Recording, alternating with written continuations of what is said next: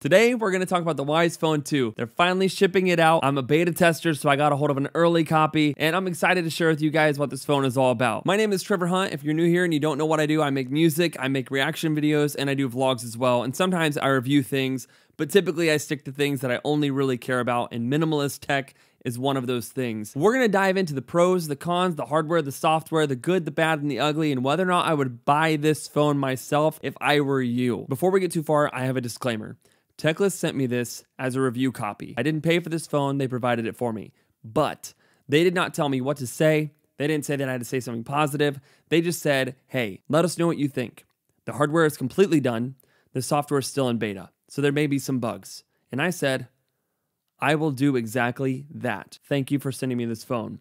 Sometimes as a reviewer or YouTuber, especially as my channel starts to grow, shout out to those of you who have subscribed. We just hit 2,000 subscribers. If you haven't yet, why don't you go ahead and take this moment to subscribe? Watch this channel blow up, hopefully, maybe, possibly. I don't know. Anyways, sometimes scummy companies reach out to me, and they'll say something like this. Hey, review our product, give it 5 stars, tell people to buy it, and we'll give it to you for free. Now, here's my problem with that. It's not a real review. You're paying for advertisement. A real review is a company that's willing for me to say bad things about this thing on my channel and still let me have it. That's the real review, and that's what Techlist does. So without further ado, let's jump in. I want to talk about the hardware of this phone, and I'm going to put the hardware spec sheet on the screen so you can see it. It's got a 50 megapixel camera, 128 gigs of storage. Basically, as I was digging into the Wise Phone 2, I found that it's a Samsung A15 with their user interface put into it. I don't know how they did it, but Wise Phone essentially took this Samsung and made it on their One UI, which is their software. It is very similar to the Wise Phone 1 as to how it feels and looks, but it has a lot more features and capabilities, and the camera's better. I also feel that it's kind of operates smoother. The external build quality is awesome. I love the way the phone looks. I'm going to kind of look at the camera so I can show you. It's got that bluish, it's fingerprinted like crazy. Sorry, I haven't played with it a lot. That bluish vibe. It's about the same size as the Wise Phone 1, maybe. Let's see. It is legitimately the exact same size as the Wise Phone 1, and it's bigger than my iPhone 15. USB-C charging port, headphone jack, buttons on the side, volume button, I believe that is. Yep, volume button and a lock button on the side. The screen is super clear and crisp, 1080p screen. The hardware, awesome.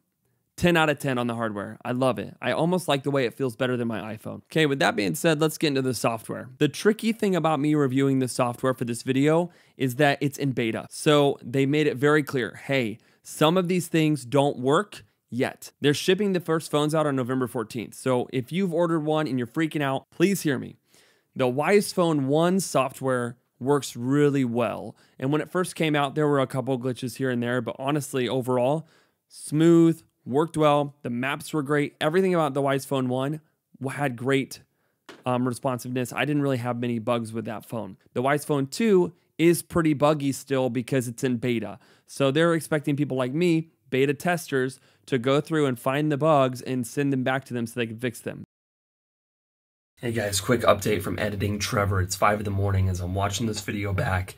I want to say that I've used the Wise Phone for the last 2 weeks since I filmed the video, and they've updated all of the beta software. So they released a big beta update, fixed everything, every complaint I have. The maps work great. You can download Waze and use Waze. Spotify functionality still works amazing. The messages work great. No issues with this phone software now. And I'm filming this right now on the front-facing camera. I think it's 13 megapixels. Not a bad quality. I mean, honestly, pretty crisp when you just get this dramatic look. That's not bad looking. One notable bug that I found that they're working on fixing is that I can't get the maps to pull up. I can't figure out how good the GPS is. If it's anything like Wise Phone 1, it's going to be a great GPS app. It just doesn't work that well. Sometimes the camera is a little laggy. That's weird seeing myself in there. Show your palm to take a selfie. Oh. That's an interesting feature. Maybe that's an Android feature. One thing that I've noticed with reviewing these phones is I'm so used to iPhone and some of the restrictions that Apple puts on phones that I get blown away by little things that the Android phones can do, like the Wise Phone 1, shaking it turned on the light. I thought that was awesome. Overall, the rest of the apps are pretty reliable. I was using the calculator literally this morning on this. I've taking notes on it. The keyboard is really accessible. So I don't have like a fancy face down camera, but I'll tell you the keyboard functions as good as any smartphone keyboard. My one complaint about the Light Phone 2 and probably the Light Phone 3, I haven't used it, but it's the same type of screen, is how clunky the keyboard felt. I couldn't text on it. To me, the Light Phone 2's texting was near impossible. Without the voice text on the Light Phone 2, it's too clunky. And that's why I'll never go back to the Light Phone 2 because of how clunky the texting was. But the texting on this is absolutely super responsive, just as responsive as any other smartphone. The cool thing about the Wise Phone 2 software is there are tons of tools that come preloaded on it. I'll read them off to you. Calculator, calendar, camera, clock, contacts, drive, Google Drive, which I use for everything, so that's awesome. I don't know if this is permanent, but they took Google Drive off, and that stinks. Really hope they restore Google Drive functionality. Having that kind of access on my phone would be amazing. Gallery to see your photos, keyboard settings, maps, which doesn't quite work yet, messages, which would be texting people, notes, phone, calling someone, the Play Store, question mark, not sure if that's going to be available whenever it comes out. I don't know if that's because I'm in beta and they're like allowing that to be there, although I cannot download anything through the Play Store. I have no access. Settings, smart switch to make it easier to go from one phone to the next. I think that's an Android thing. And something that I think most people are going to love is that it's got Spotify. And Spotify works. And I'm logged in right now. And that's my song. So Spotify works perfectly well. And if you need something to listen to and you like country music, go ahead and check me out on Spotify. I do that too. That's actually what I'm known for most in my state, but online I'm known most for, I feel like, these videos here. Anyways, the software is impressive and they've got more coming, really locked down versions of the software. One thing that I think people buy this for is because they don't want access to internet, they don't want access to email, and they don't want access to social media. If you're like me, and you are addicted to those things and you want something to get away from them, I'm smart enough to get around an Android's restrictions. Give me a phone that I can't do that. I have tried my darndest to get on the internet on this thing.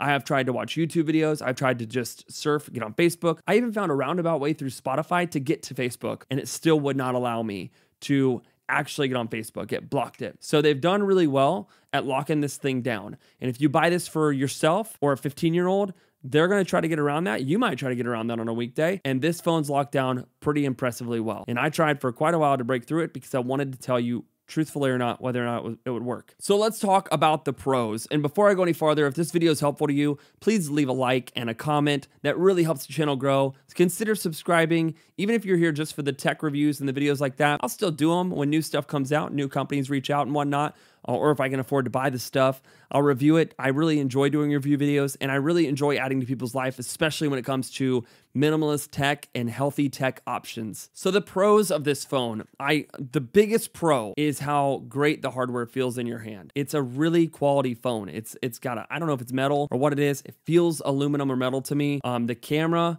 is The camera is really high definition. It's 50 megapixels. You can see the pictures really well. It's really quality. It lags a little bit, like I said, but it's still really crisp. Now, it's technically 2 more megapixels than my iPhone 15, although I will say I don't notice much of a difference. I don't at all. In fact, I would probably say that I think the iPhone has somewhat of a better, maybe it's a better processor of the photos or the videos. I don't know. Whatever it is, I think the iPhone takes better video at least than this phone, but it's still plenty fine for anyone who's going to need video for anything. The cons. Some people aren't going to like how big this phone is. I've got big hands. I'm a guitar player.